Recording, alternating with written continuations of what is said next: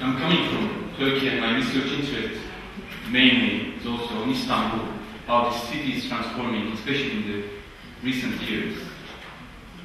But also coming from Turkey is a kind of schizophrenic identity. You know, you might be part of the Middle East or from Europe or from somewhere else.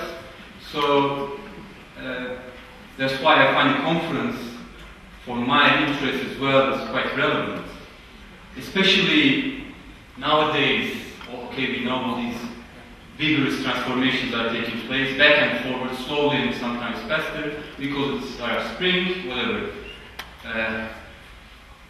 But there's also this emphasis on models or references around the world, how this transformation is going to evolve. And one of the explicitly mentioned references is Turkish model. I'm sure you are observing Turkey closely, or the policymakers are observing, or at least you are observing our soap operas. That's for sure. Yes, which is understandable. Turkey with its working representative democracy, liberal economy, is promoted actively as a possible model, or at least, as I say, a reference country. But what does Turkey's urban transformation itself tell us about the limits of this broader transformation debate in the region?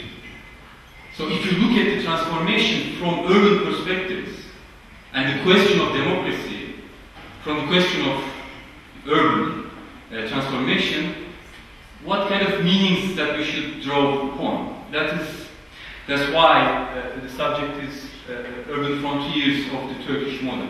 So to do that, first I will zoom out just quickly with a bird's-eye view, and maybe with some generalization and simplifications. We'll look at the region, and then come back to Turkey to as low as the neighborhood scale.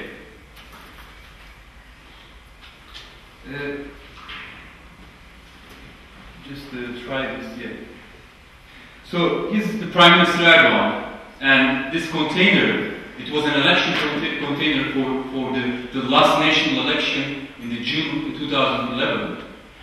It was everywhere in Istanbul and all around the country, and saying that Istanbul is ready and the target is 2023. And say in Turkish, let the stability continue and let Istanbul grow. So it was striking, maybe not so striking when you see these containers alone, but I happened to come across all of them in one garage, hundreds of them, as you see in a sunset, and it was a bit scary. Mr. Erdogan is looking at me with the slogan 2023. Like, wow, yes, it is real, this 2023 is coming. And why 2023? It is the 100th year of the foundation of the Republic. You need a symbolic year for a future aim, target for transformation of country through the city.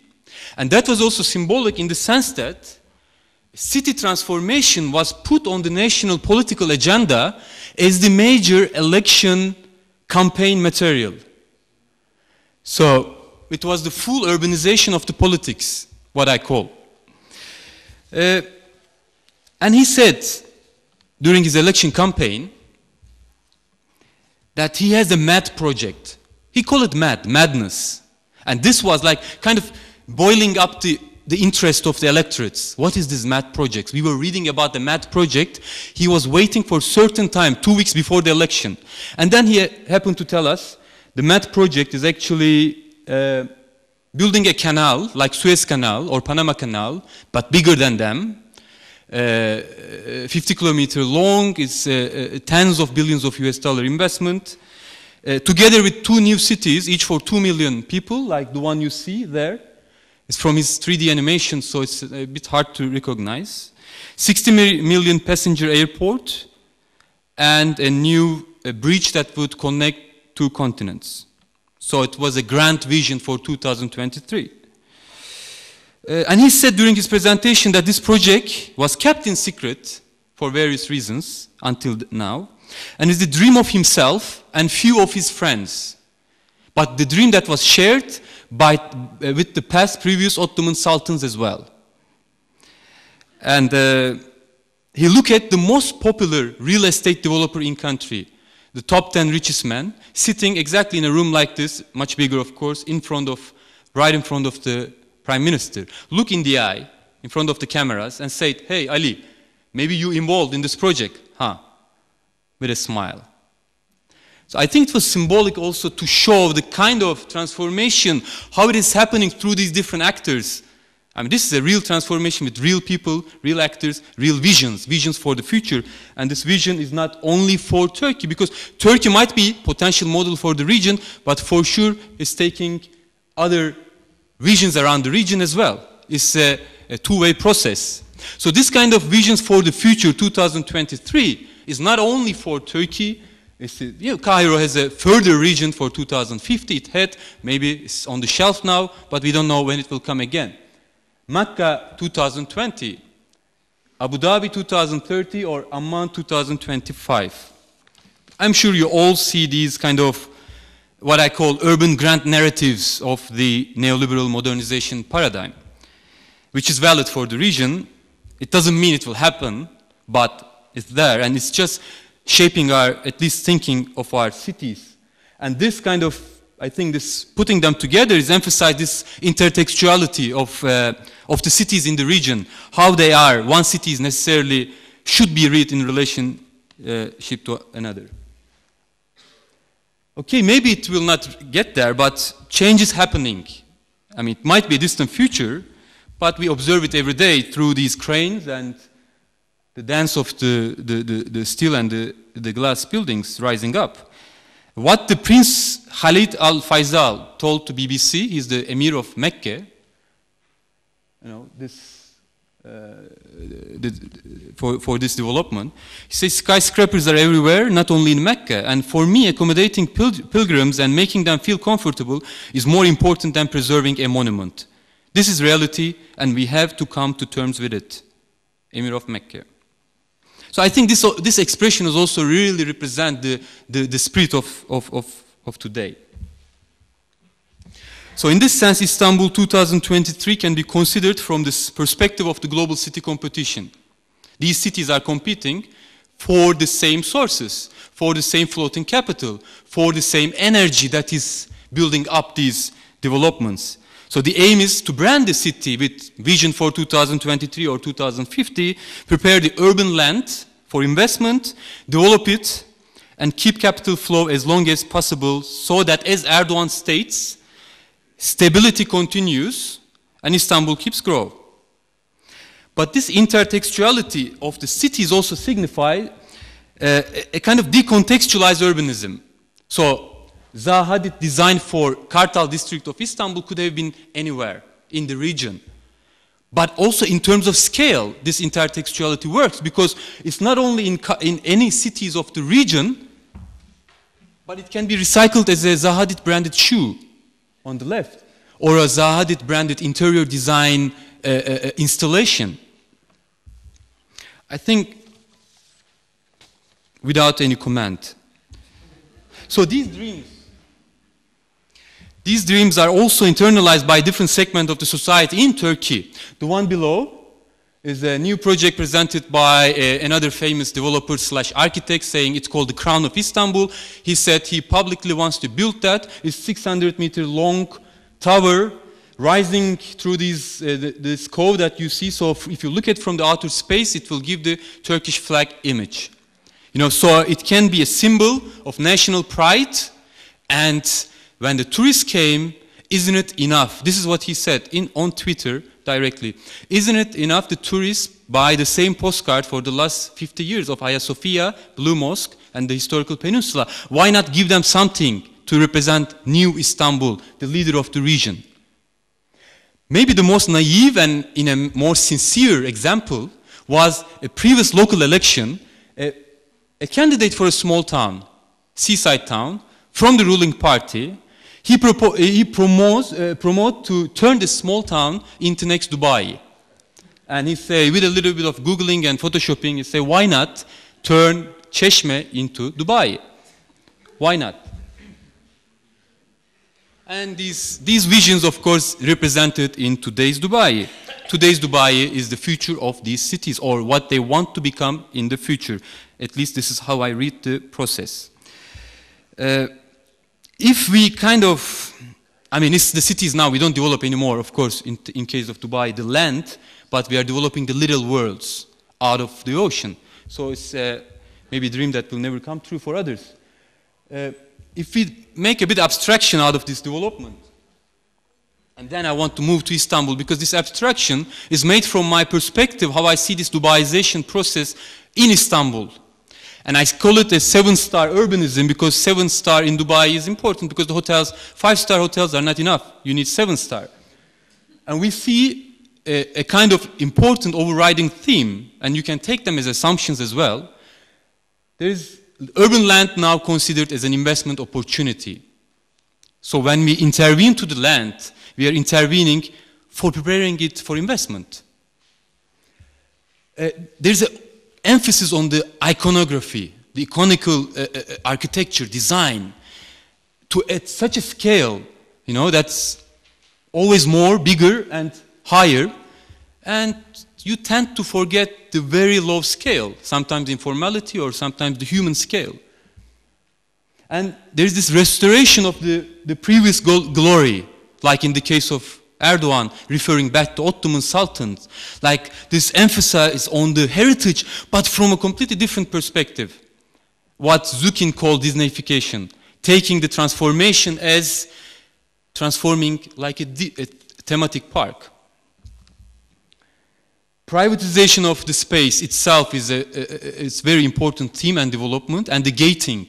We already mentioned a lot of gating development taking place, but it's all around the region where the money falls in.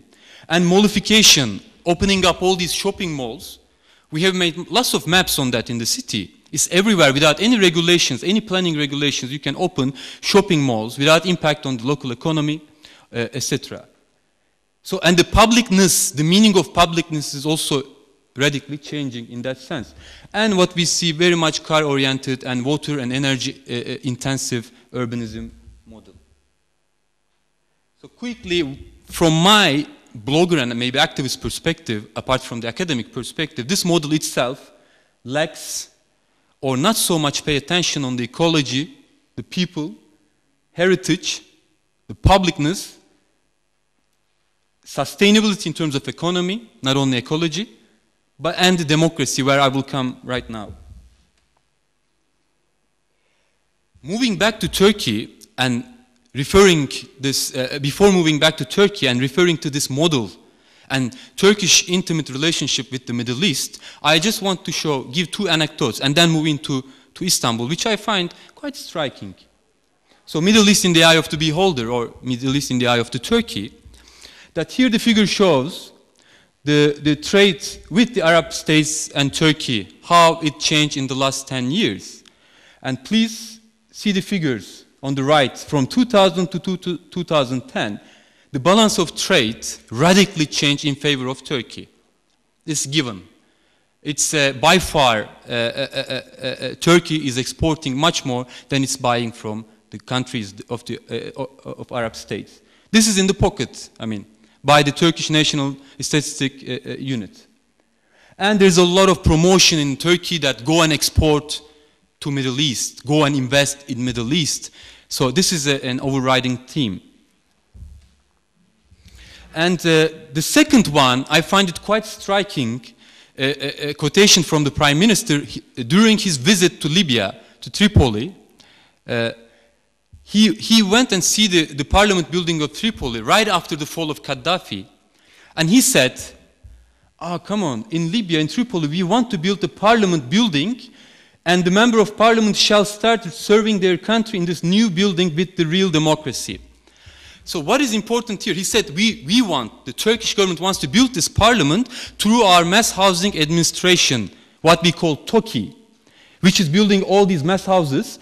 By the way, they built in the last 5 years 500,000 housing units. So the dream of in the Cairan case is not impossible. With the model, if you take Turkey, you can do it.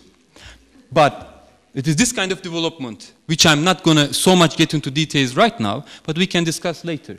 But the idea of democracy is something now you can, export through this kind of developmental construction sector is also, I find, is quite striking.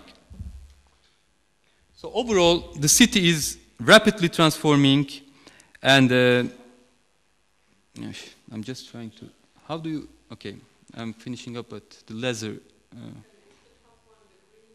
the green one. Yeah. So, come back to Istanbul, money is flooding in, the city is rapidly changing, there's introduction of these new sub-centers, the new canal is going to build right here, the tower you saw, maybe it will be built, 2 new cities planned in 2 sites, new bridge, new airport, another over there with 60 million passengers, etc. Yes, the city is changing, and one of the impact of this change is forced evictions. At least the threat of forced evictions on many of the informal, but not only informal settlements, but also on formalized neighborhoods. As you see, many dots with different risk of forced evictions, and the one dot that I will focus right now for the last 5 minutes is going to be this neighborhood, called Sulukule. So, because I think the case itself really has a lot of lessons that can give for the Turkish model itself. It was not an informal neighborhood, but in the city center, next to in the historical peninsula, occupied by the gypsy population of Byzantine time, then Ottomans, and now Turkish Republic for the last, some claim, for the 1,000 years. Some of you might already have heard about it because it's widely written, published case around the world. So the area, the neighborhood, just next to the historical walls, has been designated as an urban renewal area by the government. And historically, it was heavily rely on the music and the different culture that the neighborhood had. And until very recently, there were entertainment houses run by families where you could go, eat, have fun, pay, and go. So because of these entertainment houses, in kind of informal cafes, that the economy of the area was vibrant until mid-1990s, where these entertainment houses were labeled as immoral and should be closed down. They were all closed down, and rapidly the area fall into deep poverty. Just some facts. I mean, 31% of illiteracy and 8% in overall Istanbul compared to high level of poverty, high level of informal sector, but 80% of the residents wants to live in their neighborhood. That's for fact. But in 2005, a new law has been passed called Law 5366, Urban Regeneration Law. So to facilitate urban renewal of historical areas which used to be under protection of conservation laws. So with the forced expropriation power introduced, you could directly intervene and change these areas.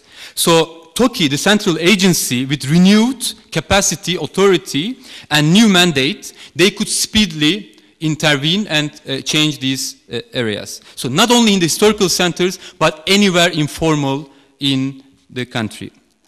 So here you see the protocol signed by the head of the TOKİ, the central government authority, metropolitan municipality, and the district municipality to renew the site with the power of the state. So many actors involved. This was the project proposed for the neighborhood. And the mayor of the area said, this is the most social project that I have ever seen. Of course we are, and when they ask, is it a participatory approach? He says, of course we are implementing a participatory approach. We are approaching owners one by one. Because collective bargaining was not wanted by the government side. So if you have a community-based organization, it was not desired to bargain with their collective interest. the project itself. So, of course, with the threat of expropriation and the central location and the poverty of the inhabitants, it became a very lucrative investment for well-off citizens of Istanbul, politicians with connections, etc. So right away, the people of Sulukule start selling their rights, their titles, and the owners of the area change rapidly. And there was a process, which I will not get deeper into it, but a 5 years process of resistance and solidarity with the people. And also dialogue attempts by various actors. It all started with a party, 40 nights, 40 days, with the local people, with international, national press, all the solidarity groups, to just make the issue a public issue. And there was a lot of attempts of community mobilization and support. So formation of the community organization, formation of a civic initiative called Sulukule Platform, bringing together a group of like this, academics, students, and many of the population. There were a lot of academic studies. DPU was there, universities from all around the world went there to do participatory planning activities. So they come up with improvement strategies. The movement went to EU to discuss that at a different level, at a global governance level, because the national doors were closed. You could not really have any kind of dialogue because the project was so insistently put forward by the authorities. The Sulukule people went to the national parliament, again make it a national public issue. And it's one of the very interesting meeting at the local government. My time says it's over, so I'm just finishing up. District municipality invited the people of Sulukule and says welcome the civil initiative platform. But what we know from our colleagues there is just the municipal photographer goes there, take the photo, make onto the local press, and the meeting doesn't really have any tangible results. So there was two vigorous planning efforts, what we call advocacy planning. First one was participated by 40 academics and students, and the second one, this one didn't stop the demolitions.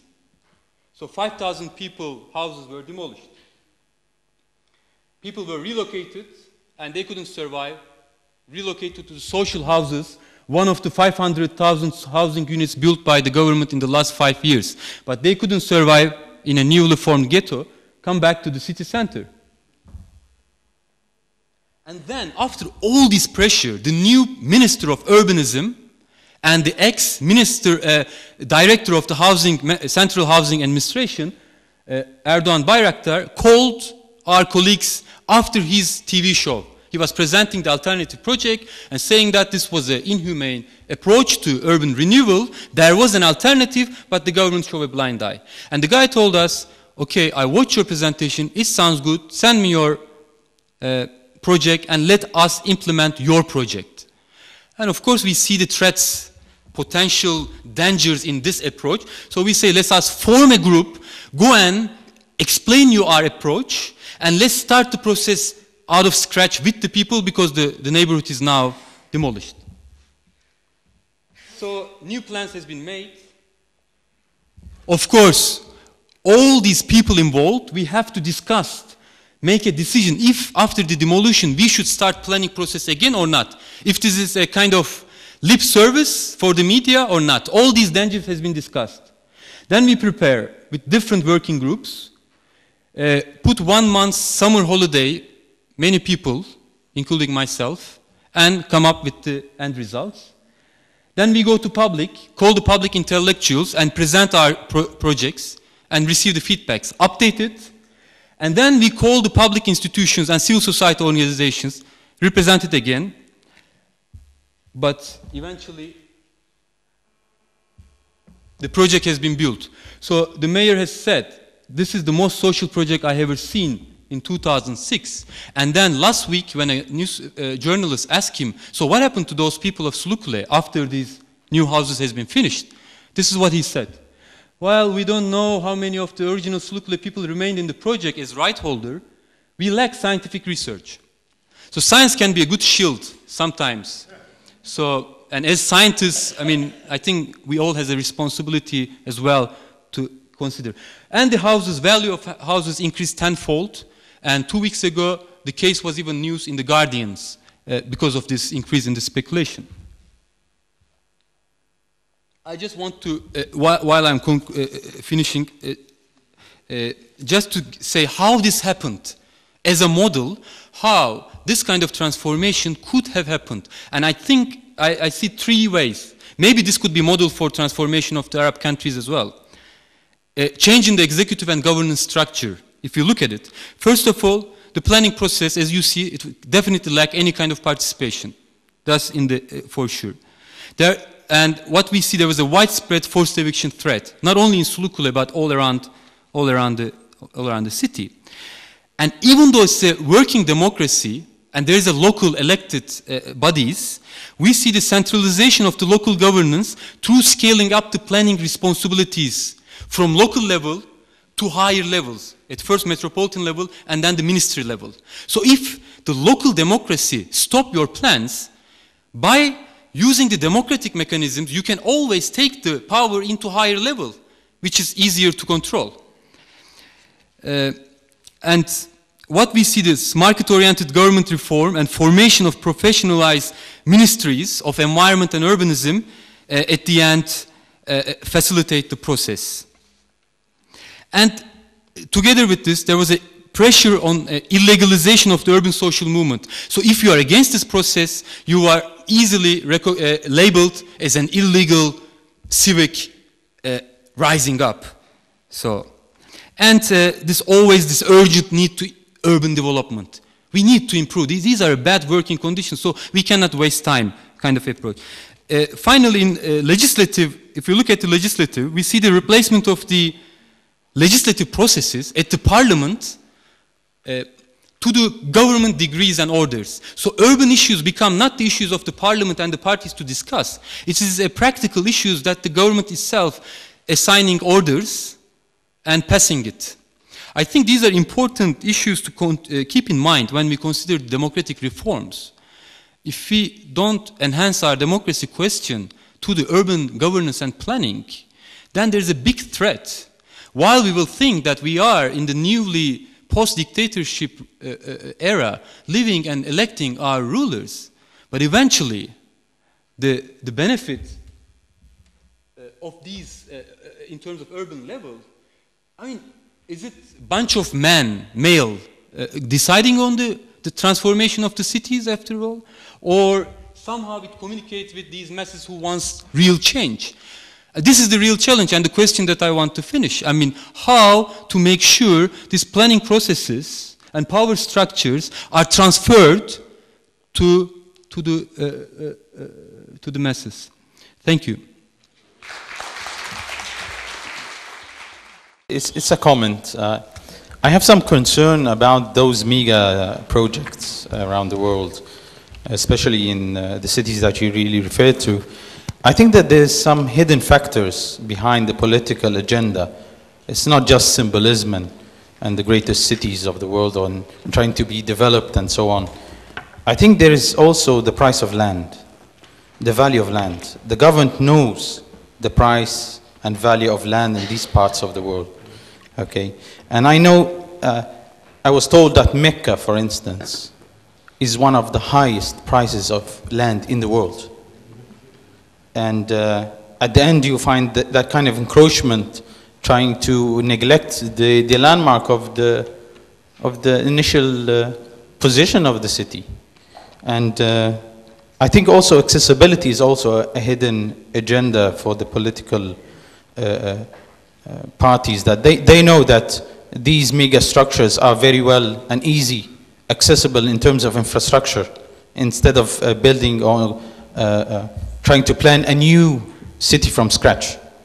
So they could start phases in it, and even if it stops, but they started it, and it's a part of the symbol that they're trying to work on. And I'm not just talking about the mega projects, also in informal settlements in Egypt, the problem is the value of land.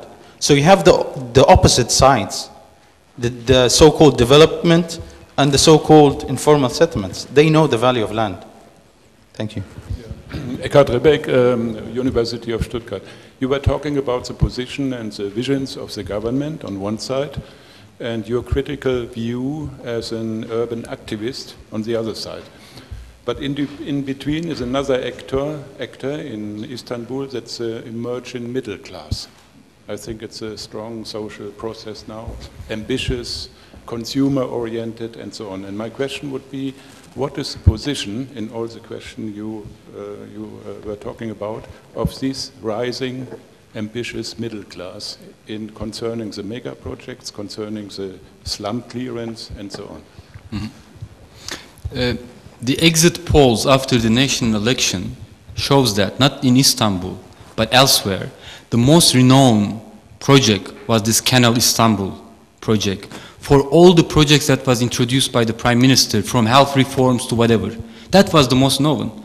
It shows, I guess, the kind of aspiration of these also middle class to become the world leader represented on the urban form as well.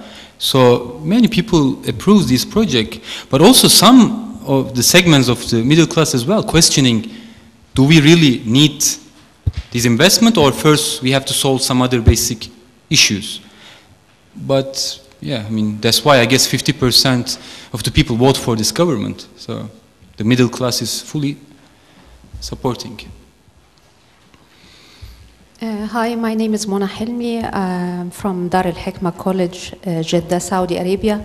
This is not a question, but this is only a comment. It's maybe early to judge the expansion or the future of Mecca because it's not yet announced. This is one of the plans. What we have seen is one of the plans or one of the projects submitted, but not the final one. Just I wanted to tell you. Thank you. Hello. This is Abtahal from the IUSD program. I have a question for Yasar. You showed a map of forced evictions that is going to take place for the master plan of the country. So my question is, are there any measures taken by NGOs or urban activist parties or anyone else to stop further projects from facing the same destiny like the case study you presented just now? Or are we facing a theory that says participation is not successful if not supported politically? Mm-hmm. Okay, thank you. I mean, there are various attempts from the organized civil society in the country, and mostly at the resistance level, trying to make things public, visible, but also, as you say, in the case, we really try to produce tangible alternatives, just to prove that it is not the only way. I mean, you can really come up with different approaches that make sense, that doesn't evict people. But as the other commenter was mentioning, the urban land determining factor here, so you cannot really change the course. But I think after this vigorous kind of opposition as well, the government is also learning, so they are changing the discourse from evicting, demolishing, and rebuilding. They change the language into sharing the urban's value. So, like, if it is possible, you demolish an informal settlement on a valuable land and build one tower for the poor and then many towers for the rich. So it could be a self-sustaining, recycled mechanism to transform. In some parts it works. If the building permits allow you to build a 40th-floor apartment unit, which happened last week, a new decision. So a low-rise neighborhood has been agreed fully by the people to be demolished, and there will be 40-floor 300 housing units in one block for the poor, and the rest will be developed for more higher income groups. So I guess we will have more variety of government responses to this the problem. Thank you for all three presentations. Very well connected, I think. one way or another. My question actually came from Yashar's presentation, but reflects on also Glenn's and Regina's presentation.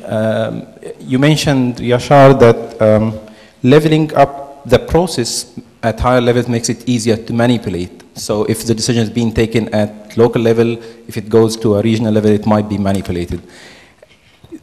Having that in hand, and your last two slides comparing the decision being taken for the benefit of the mayors or the masses, both thinking about them reminds me of a very nice case in Edinburgh. I was living in Edinburgh and we had a process of participatory planning. Edinburgh is very well confined by the sea and by the ocean from one side. No, I think the sea and the other river. And it's very, very limited, very expensive, and there is no space for expansion. And once they had a hearing in one of the suburbs of Edinburgh because a developer wanted to build a new housing project, and the suburb rejected the project. And the pool for the participation was only residents of that suburb, not Edinburgh. And the reason for them to reject is having that new project will decrease the price of their houses because that will increase the supply. Where on the other hand, Edinburgh was extremely suffering from lack of supply of housing, and the only way to expand is to go to suburbs. It opened to me the question, where is the catchment? Where should we stop? I mean, here is a clear conflict of interest of two public groups. And it's clear that, as Professor Rebik said, it's clear for the public in Turkey that this project is of a priority, and they voted for that. Of course, the local has to be considered and has to be fully satisfied of the final decision. But we cannot keep on saying that it has to be taken at the local, because we have to say, where does the local stops? Where is the catchment? Where should I stop taking opinions? And these are the people responsible or in charge of giving me opinions, because I don't think that participation is a right, but it's also a responsibility towards the group I'm living with and the neighboring groups and the future. I would like to try to pick up a question comparing the three models of democracy we have. I mean, of course, we have the Turkish model and the Indian model, and not yet the Egyptian model. So, actually, on one side, the Turkish model, in the case you just presented, they failed to stop a project, while the Egyptians, as a first step, they just stepped down a regime. So what kind of advices would you give to the Egyptians right now to avoid some mistakes maybe in both of your models? Thank you. Yeah, thank you very much for presentation. This is Ayhan from IUSD students, University of Stuttgart. I have one question regarding to the participatory work.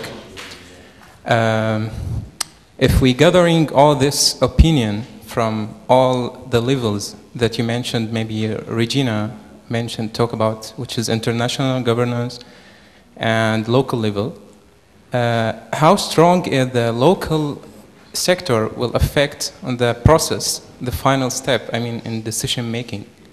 I mean, the final result, this, I mean, final step should taken into consideration.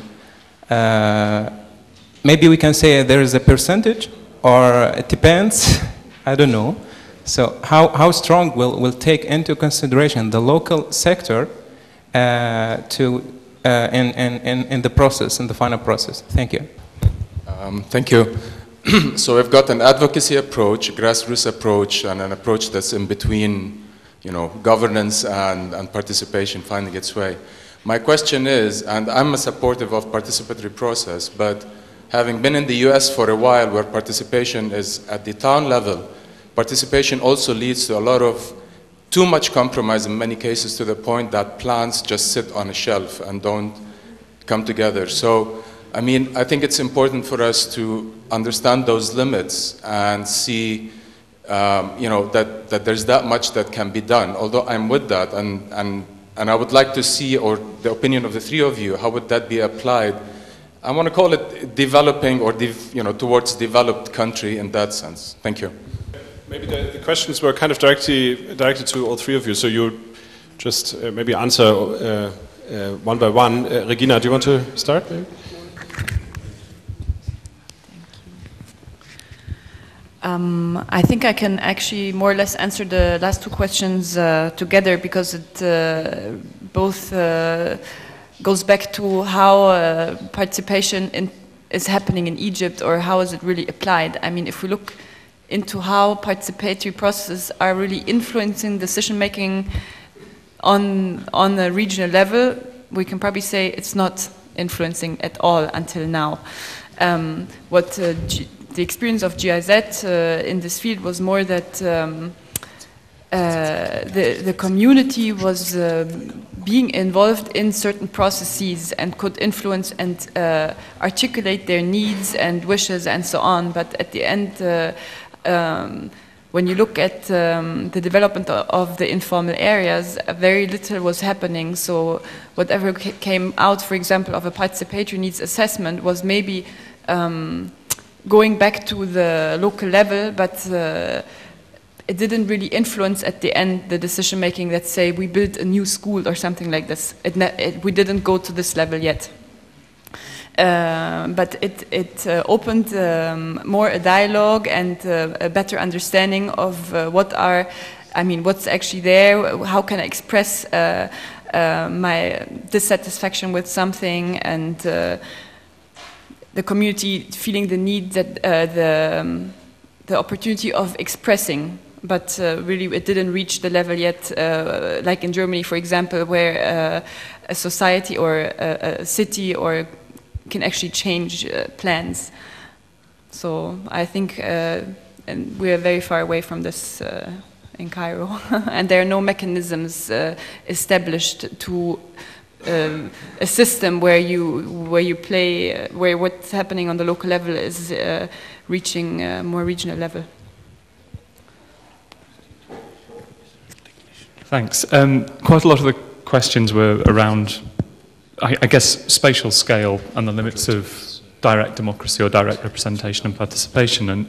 And the experience within Kerala would be quite interesting here. I think the way I try and approach this within my work is not saying, is participation working? It's what work is participation doing? How is it changing structures of power and representation? And one of the things that has happened within Kerala, I think, is there has been a localization through the particular form of representation which is there.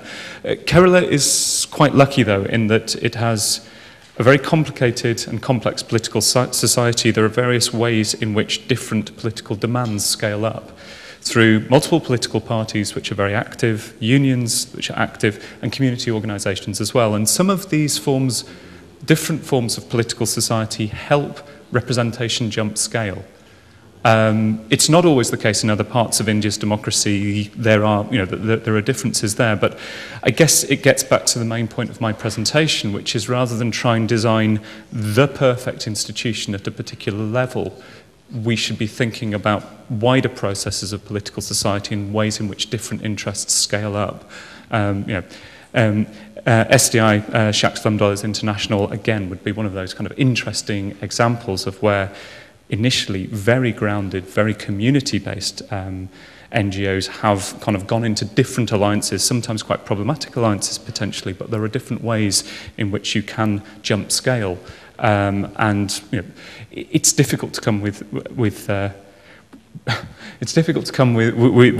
particular recommendations which are devoid of a particular context. But in Kerala, certainly, we need to analyse what makes its political society as a whole kind of multifaceted, and what voices does that allow representation for? So that's not. I hope that's not an avoidance, but it's just a recognition of complexity and the recognition for context-specific answers to some of those questions.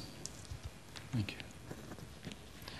you. With regards to this level issue, yes, I mean it's a broader discussion. This public good and who should decide which level, but and what is some call this not in my backyard kind of being against any kind of development. But I think many of these cases, actually, we are not talking about further down development that is affecting your land value, but it's actually demolishing your house and building a house for rich people on the same land.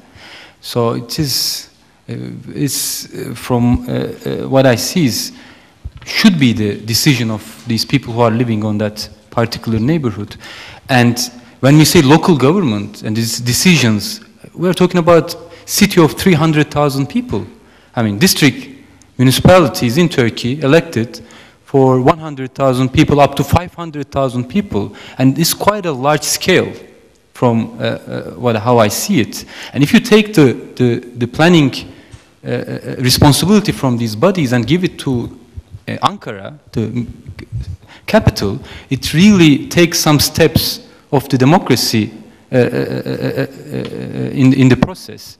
And I have no advice, unfortunately, for Egypt. And I'm hoping to find a model from Egypt to see something hopeful for my own country as well, for the transformation.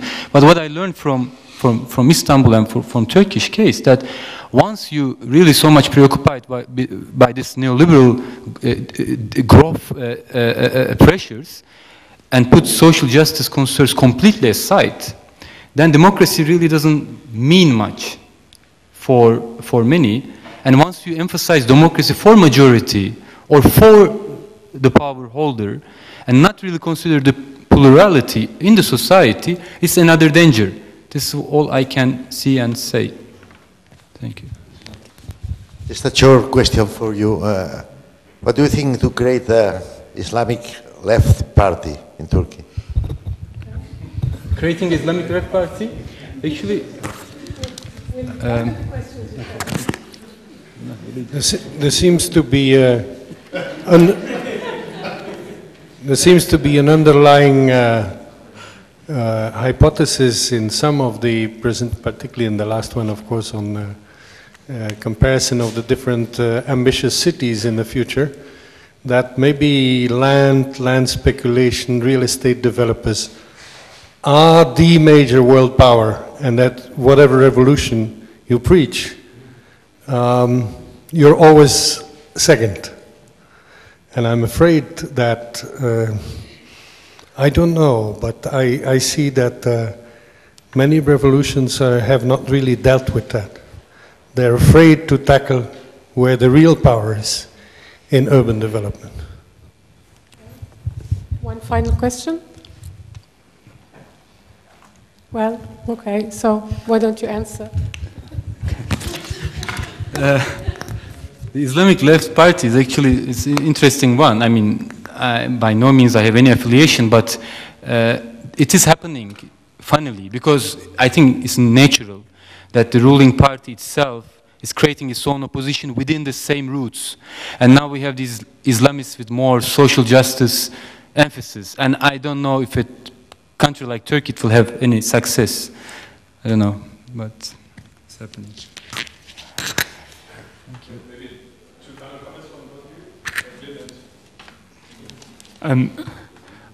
I certainly don't see any major political. I mean, thinking of all of these different vision statements. I mean, Vision Mumbai, the vision statement. This was again, international consultancy firm came in and produced a vision for Mumbai, and it is essentially class cleansing of the entire kind of peninsular city of Mumbai. So yes, there's rampant revanchist elite interests there that are, would be just as powerful within metropolitan areas within India. So, yeah, there was nothing on the slide, unfortunately, that was unfamiliar from my Indian experience. Maybe a more general comment after the first round, the first session, where maybe the general picture, now I'm talking about Egypt, was a bit more pessimistic. I think we shouldn't be too pessimistic about the development in Egypt, even though we don't know where the political development is going. I think if we look at the residents or the people, there's a big enthusiasm in changing things, and I think this is this is very important if you're talking about participation. In Germany, there is a lot of possibilities for the people to participate, and there are a lot of people that still don't participate. So taking the step to participate if you even don't have the possibility, I mean, by established mechanisms, I think Egyptians, or the majority of the Egyptians, is willing to do so, and I don't know, I have a positive attitude towards changes, so maybe... Thank you very much. I think our three panelists deserve a round of applause.